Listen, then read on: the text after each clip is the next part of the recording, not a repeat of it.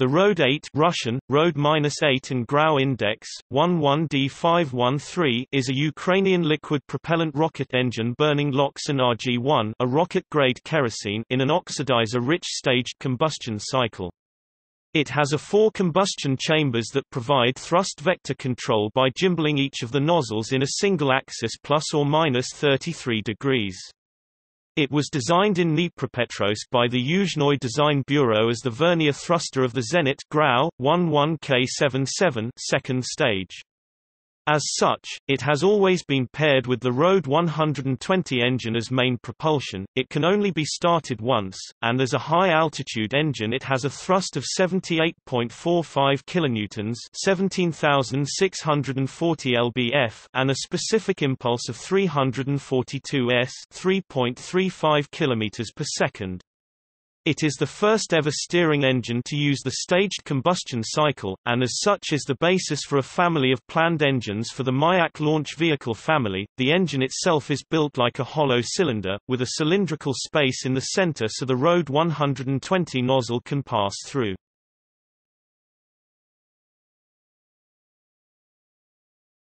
Topic: Derivatives.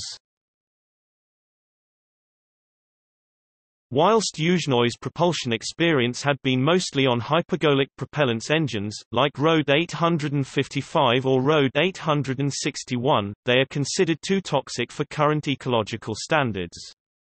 While Yuzhnoye still offer to develop hypergolic propulsion, such as RD-843 for the Vegas AVUM stage or the TSYKLON-4 project, Yuzhnoye selected a more environmentally friendly LOX and kerosene propellant for the Mayak launch vehicle family. Not only had Yuzhnoye mastered the most complex cycle for the propellant, oxidizer-rich staged combustion cycle, with the RD-8, but they had worked closely with NPO Energomash during the RD-120 program.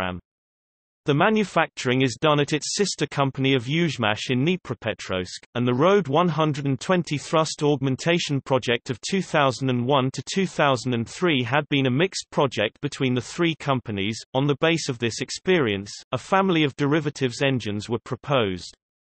While the RD-801 and RD-810 are really just based on the general technology, the other members of the family are related enough that they reuse many components of the RD-8. One characteristic of this family is the limitation of keeping the preburner output temperature below 500 degrees Celsius (932 degrees Fahrenheit). RD-805 or RD-802, a proposed upper stage engine of just 19.62 kN (4,410 lbf) of thrust, it would use a single chamber of the RD-8. While many new components would be required, it is considered a low technological risk since it only needs smaller versions of already developed component.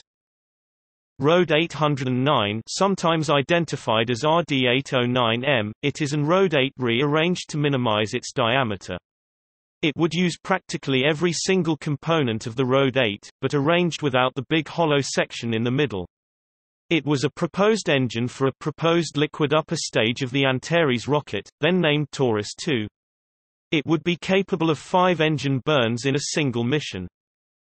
RD-809K, a proposed single-nozzle version of the RD-8.